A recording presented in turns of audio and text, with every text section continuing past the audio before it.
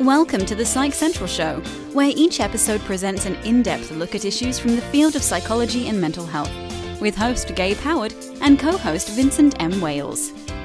Hello everyone, and welcome to this week's episode of the Psych Central Show podcast. My name is Gabe Howard, and I'm here with my fellow host, Vincent M. Wales. And today, we have a very, I'm going to go with unique guest. Not because he himself is unique, although he's a rather cool guy, but because his experience is unique to mental health shows. Let me give a little background.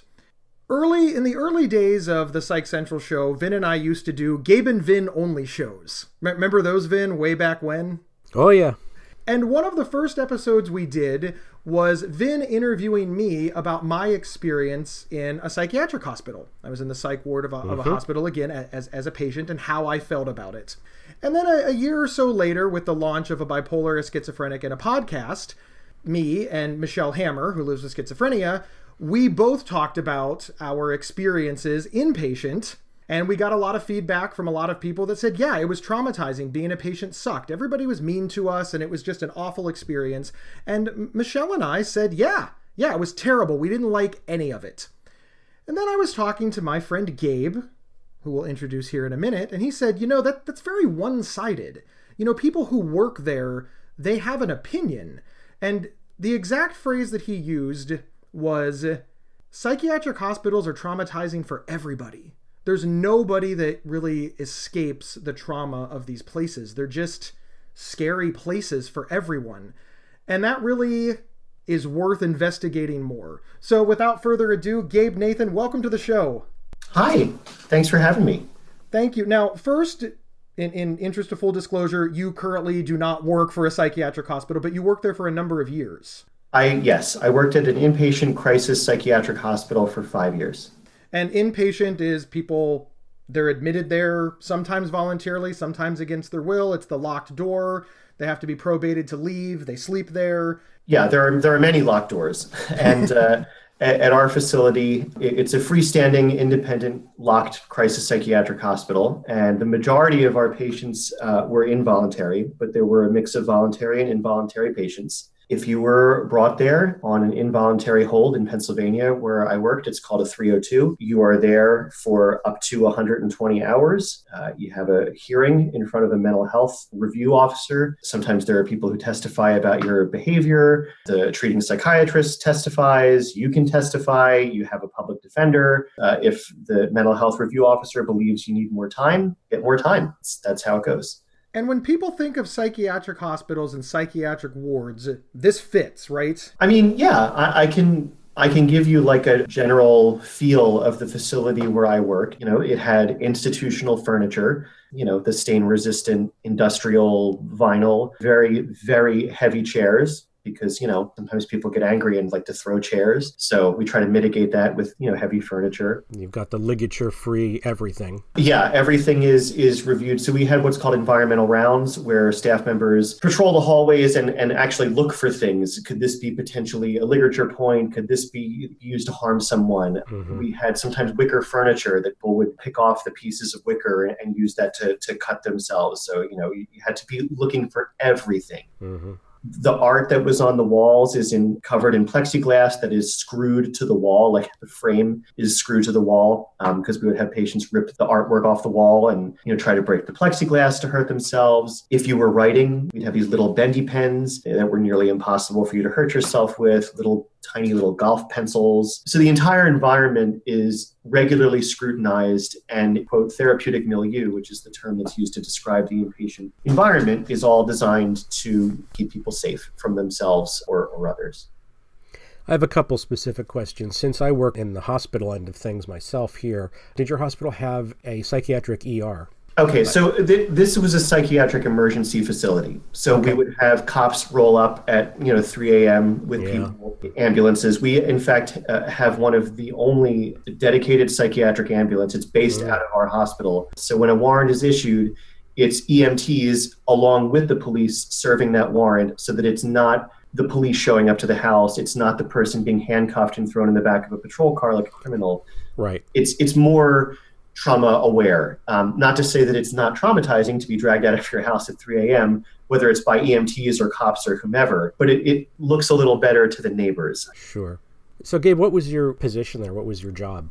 When I was hired in 2010, I was a hybrid of psych tech, so which is really like your lowest rung. Sometimes they're called psychiatric aides. They're really the backbone of any psychiatric hospital. They're doing rounds. They're checking the bathroom to make sure people are, not doing inappropriate things in there or harming themselves in there. They're checking every single room. They are monitoring the hallways. They're everywhere. And there's usually, 8 to 10 on duty per shift. So I did that a couple days a week, and then a couple days a week I was what's called an allied therapist. Basically, my job as an allied therapist was to facilitate a wide range of psychoeducational and recreational groups for the patients. So at 11 o'clock, I could be running coping with anxiety. At 1 o'clock, I could be running creative writing or current events, and then doing a lot of documentation and conducting like one-on-one interviews with patients just to see how they were doing that day. So that was what I did for 3 years. And then I moved up to development and programming. And I did that for 2 years. Okay. And one last hospital question. How large was it? How many beds did you have? So at the time I was working there, we had a 73-bed capacity. Oh. So let's talk about differences between patients and staff. So one of the things that you just talked about is all of these things are done to keep patients safe. What was the word that you used? Therapeutic milieu. Milieu, okay. So the milieu, yeah. Yeah. Speaking purely as a patient, you're constantly staring at people and trying to see if they're up to anything, and it appears very infantilizing, and you're talking down to us, and you're constantly treating us like we're not adults. That's very much what I felt when I was there. How do you feel about that? Not like why is it done? I think we all understand why it's done, but how did you, Gabriel Nathan, feel sort of... I'm trying not to say babysitting adults, but in a way, you're responsible for keeping adults safe who don't appreciate it. How does that make you feel? We're responsible for keeping people safe who have demonstrated that they do not possess that ability. Yes. Self-safe. Agreed. So unfortunately, it's a warranted reality. And we were often being confronted with people saying, F you, you've got no right to be watching over me and, whatever, when they just tried to throw themselves in front of a bus. So there was often a disconnect there. And I tell people the most commonly uttered phrase in the hospital is, I don't belong here. Okay. Yeah. And that was said by a great number of people. It was said by very wealthy, well-to-do individuals who I guess were saying it because they didn't belong with, kind of the impoverished, psychotic individual, who was wearing newspaper underwear, right? So they felt this kind of righteous indignation of I don't belong here. But it was said by everyone, regardless of their socioeconomic status or whether or not they used illicit substances or what. Nobody belonged there. Even when we were at capacity, no one belonged there. Yeah, you had no reason to exist. Exactly, right. So how did Gabriel Nathan feel in that position? I think uncomfortable is the word. I felt uncomfortable for quite a few reasons. First of all, I did not have a lot of psychiatric training when I was initially hired for this job, and I felt uncomfortable about that, where I was feeling like I was a fish out of water. Okay. That makes sense. So I felt uncomfortable that way. I felt uncomfortable being someone of relatively slight build, being put in a position where the alarm would go off and, if you're the first one who's arriving at whatever emergency it is, like you've got to deal with it. You don't have a lot of tools at your disposal to deal with issues in an inpatient psychiatric hospital. And so I felt kind of outmuscled, and that got uncomfortable several times. And I also felt uncomfortable because the whole environment it's bizarre. You really feel like you're in a bizarro world. You're with individuals, some of whom are psychotic, some of whom are reality-based, some of whom are suicidal, some who have severe depression and anxiety or inability to care. It is a huge mix of individuals. Because of the makeup of our hospital, it wasn't divided into separate units. Like this is the bipolar unit and this is the schizophrenia unit. And it was just everyone pretty much together. So facilitating, let's say, creative writing group, when you have individuals who are psychotic and actively responding to internal stimuli and people who are reality-based, or it was very, very difficult and very frustrating at times. And I want to address the point too about it feels like everyone's watching us. It feels that way for staff too. Don't forget that we're on camera also. When you get called up to HR, you're feeling it, okay? It's like being called to the principal's office. Right? Well, it's like being called to the principal's office, but the stakes are so high because unfortunately at the hospital, you are going hands-on with people. A woman comes out of her room stark naked and there's 3 male employees around. And you have to manage that situation, and that gets very problematic. So we are being watched as well as employees. And I used to run, one of the groups I would run it was called a safety group. And we would talk about the hospital. I would talk very frankly. I would let them know, yeah, you are on camera 24 hours a day. The only places we don't have cameras are your bedrooms and the bathroom. But other than that, you're being watched all the time. So it's not paranoia. Like, I was very frank about it. But I also emphasized we are too. And that is for your safety as well. You've got to watch everyone.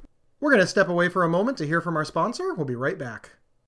This episode is sponsored by BetterHelp.com. Secure, convenient, and affordable online counseling. All counselors are licensed, accredited professionals. Anything you share is confidential. Schedule secure video or phone sessions, plus chat and text with your therapist whenever you feel it's needed. A month of online therapy often costs less than a single traditional face-to-face session. Go to BetterHelp.com/Psych Central and experience 7 days of free therapy to see if online counseling is right for you. BetterHelp.com/Psych Central.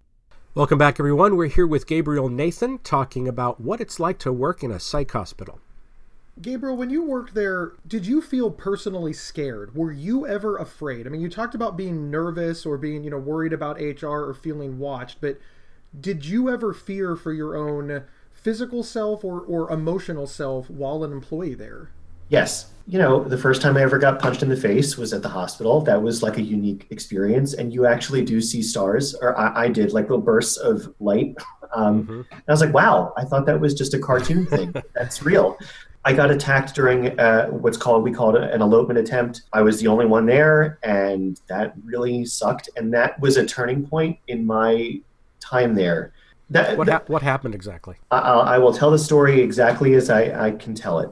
It was September 17th, 2012, and you just don't forget this stuff. It was a Monday morning, and I worked every other weekend when I was on the unit, and this was my weekend off. So I was coming in on Monday fresh. I didn't know the patients who had been admitted over the weekend. Morning report had not happened yet, so I didn't get the skinny on who was who. And I was preparing the paperwork for the Allied Therapy Department. And there's a lot of paperwork from the weekend that you just have to get together and put in every patient's chart and everything, and you have to make photocopies. So the photocopies are used for morning report, and the originals are put in the charts. So the copier in the chart room was broken. It was always broken. It was a pain in the ass. So I had to take all the originals and go out to the crisis lobby because they had a photocopier. So I go out of the chart room, and there was a young man in his early 20s, white guy, t-shirt, shorts, standing by the door to the crisis lobby. And there's a red and white lines in a square by the door to signal stand outside of this box, you're not allowed to stand inside the box. And he was standing inside the box, and I was like, oh, great. First thing in the morning, I'm going to have to tell this guy you can't stand by the door. It's going to be a confrontation. But as I was walking towards him, he moved outside of the box, still near the door. But I was like, oh, okay, he did the right thing. I don't have to say anything to him. I nodded my head. I said, good morning. He looked at me, and I put my key in the door, and I opened the door, and I felt him right behind me. And I turned around. I had my keys in my hand and the papers, and I said no. And he said, let me in there. And he shoved against the door, and I was shoving back, trying to close the door on him. And I was standing on a mat, that you wipe your feet on. And the mat was sliding back on the floor, and I was like, I'm going to lose it. He shoved his way through, and he bear hugged me and pushed me up against the wall. And I'm thinking, just stay on your feet. All you have to do is stay on your feet, and 20 seconds, there's going to be 10 guys in here, right? So I'm wrestling with him, and I had a hoodie on, which if you ever work in a psychiatric hospital, don't wear a hoodie. Okay. Okay. And I never, ever did. This was the day. So I had this stupid hoodie on. He reaches over the back of me and pulls the hoodie over my head. So now I can't see anything. I hear screaming, someone hits the psych alarm, I can hear the bell, and then the next thing I know, I'm on the floor, and I can feel people on top of me, and I'm like, oh, great. They took him to the floor, and we're all on the floor together, and they're going to pull him off me, and it's all going to be over. Well, what I didn't realize until I watched the video was when he had pulled my hoodie over me and someone activated the alarm, it was actually a patient who hit the alarm. He immediately got off me when the other staff came in, and staff took me to the floor, not him. And he faded back and was just watching with the other patients. And a nurse came in with a Trilogy, which is a needle with Haldol, Benadryl, and Ativan, to give to me. And I was face down on the floor with my head covered with the hoodie. And she looked at me and said, oh my God, he's got a belt on. Why does he have a belt on? How am I going to give him the needle? Because obviously when you come into a psych hospital, they take your belt. Right. So the guy who's on top of me pulled my hoodie up and he said, Gabe? And I'm on the floor staring at one of my colleagues. And he said, what is going on? And I said, young guy, white t-shirt, gray shorts. And they found the guy and put him in restraints and gave him the Trilogy. That's how that incident went down. And that sucked. And after they had brought me up and after I had explained what happened, all my coworkers are standing around and they're trying to comfort me or whatever. And you just see me, I take my glasses off and I throw them against the wall as hard as I can. And I took that stupid hoodie off and I throw it against the wall. And I was just so incensed that I didn't get saved. Like it didn't go down the way it was supposed to. Right, you know? Yeah. The way I had been there for colleagues, it didn't pan out for me. I want to make it very clear. There are colleagues who have been hurt way, way worse. You know, I went and ran a group the next hour, and I should not have, but I did. Wow. We've had people who've had their shoulders broken, who've had concussions, who've had their jaws busted. I mean, all kinds of stuff. So I don't want this to be like, oh my God, you know, it happens to a lot of people. So the short answer to your question is yes, I have been scared, and I had been preparing for something like that to happen since the day I started working there. Yeah. I think that anybody can understand why being attacked at work is traumatizing. And I think that there's a lot of us who can really relate to the idea that you thought you were safe. You thought that there was all of these protocols that would keep you safe, and they failed you. I never thought I was safe. Really? Okay, so the whole time you were there, you just didn't feel safe at work, but you did this job for how long? I was on the unit every day for 3 years. So and then upstairs. For 3 years, you went to work and didn't feel safe. And as you know, people like me, people like Michelle Hammer, people that we interview on other shows, we're there 3, 4, 5 days, and we don't feel safe. And we carry a lot of, whether you call it anger, whether you call it misunderstanding, trauma, whatever, toward the hospital and staff. I am listening to what you say, and I'm thinking, my God, I would never want to work there. But there's still that part of me that's just like, you were still mean to me. But there should be. There should be that part of you, and I don't begrudge that anger at all. And not at all. And I would never pretend to say I understand it, because I don't. Look, I'm a mental health consumer. I go to therapy, but that's not the same thing. And I would never pretend that being an employee who has keys that jingle jangle at 3 o'clock and I'm out of here is the same thing. But what I will tell you is that I was traumatized long before the assault. I mean, wow. I took a patient down my first hour on the unit. The first hour. I was sitting on the acute unit with my trainer. You have a trainer preceptor for, I don't know what it is, 2 weeks maybe. You're his shadow, you know, for every hour you're on the unit. The first hour, I'm sitting there with him, just like what happened to me. A staff member put his key in the door to go out. A patient followed him and cold-cocked him, hit him right in the back of the head. Immediately, my trainer and I jumped up. I had the midsection. He had the top, took the patient to the ground. He was a Hispanic young man, waited until 3 or 4 more other staff members got there, picked him up, put him on a bed, putting him in restraints. That's traumatizing for everybody in the room. I can imagine. Everyone. So that, to me, even with the words coming out of my mouth, and I know it's true, it sounds disingenuous, because you're like, how dare you, staff members, say that you're traumatized. You're not the one being put in full leathers. You're not the one being, exposed in this way. No, but you're perpetrating an act that is, it seems so draconian. It seems like very 12th century to be restraining somebody to a bed. It seems very vulgar and very violent. And it's an act of violence. So whether you're on the receiving end of that or the perpetrating act, that's traumatizing. I think that there's a lot of analogies that would probably fit this situation, and I hate that the one that keeps coming to mind has to do with infants, since we're talking about feeling infantilized as a patient. But it just sort of reminds me of a parent taking their 2-year-old to the doctor to get a shot. And the 2-year-old understands that this is going to hurt, and the parent understands that it's going to hurt, and the doctor understands it's going to hurt. But there's that little bit of disconnect from the 2-year-old that's like, why are you allowing this to happen, Mom? Why won't you take me out of here, Dad? And the parent is always holding the child down while, the treatment is being given, the vaccination or whatever it is. And how can you not be affected by that? You just held your kid down when your kid asked you not to. Does that resonate with you? I mean, from my perspective, when I was there, y'all looked like you were enjoying yourselves, which I now know is ridiculous. Nobody enjoys themselves there, but at the time it felt like that. And where's the bridge for that? Obviously, like you said, we can't sit people down and say, listen, it's going to look like the staff is having a good time because they may whistle or they get to go home or they're going to laugh or tell a joke. But really, we're all traumatized too, because that doesn't really make a patient feel safe either. Right. I mean, what's the goal here? Everybody's miserable? Well, and here's maybe the that thing. is the best. Here's the thing. Everybody isn't miserable.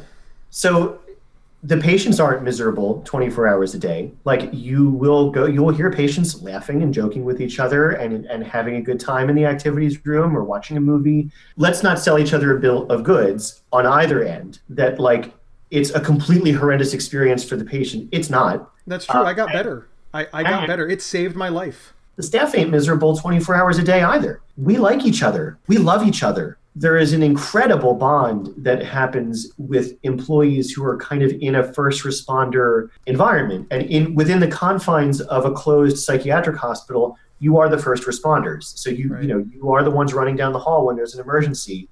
You are the ones leaning on each other. We're hugging in the chart room. We're crying with each other. We get mad and yell at each other. It sounds so cliche, but it is very much like a family. We're not walking around 24 hours a day crying about how horrible it is. We're just not. Because first of all, we wouldn't be able to function. We would not be able to do our job if that's how we acted. That's true. We'd be totally ineffective for the patients and for each other. We depended on each other for support and to be able to get through hard incidents. And a lot of that was done through humor and very, very Black humor, as I think you'll find in all hospital environments and first responder environments. That the gallows humor gets you through. Mm-hmm. So, yeah, I think people are traumatized, but you deal with that in lots of different ways, whether it's through humor or whether it's through a variety of coping mechanisms. Some of them are healthy, some of them are not. I understand what you're saying. I really, really do. That's really beautiful. Gabe, thank you for being so open and so honest with all of your stories. We really appreciate it. So I know that you no longer work at the psychiatric hospital and you went on to another job, but it still involves a lot of mental health advocacy and empowering people through telling their stories and making movies. Can you talk about the job that you have now and tell people where to find that site? While I no longer work there, I am still back there every other month or so. It seems like there's always some kind of reason where I'm back there. And that's nice, actually. It's kind of nice not to have the cord completely severed. But where I work now, it is still involved in mental health. It's just not the trenches anymore. I'm the editor-in-chief of a mental health publication called OC87 Recovery Diaries. We're at oc87recoverydiaries.org. We're on Facebook, Twitter, Instagram, all over the place.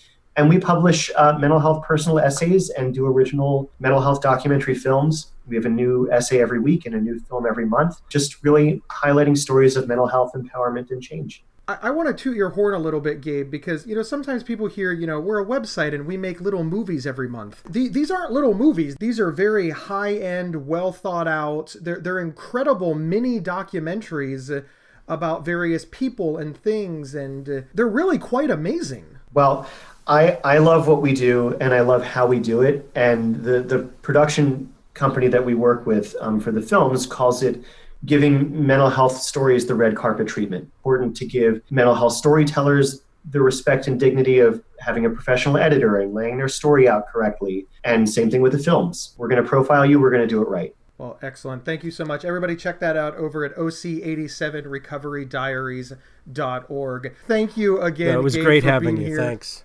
Thank you, Vince, guys. for putting up with both of us. And thank you, everyone, for tuning in. Remember, you can get 1 week of free, convenient, affordable, private online counseling anytime, anywhere by visiting betterhelp.com/psychcentral. We will see everybody next week.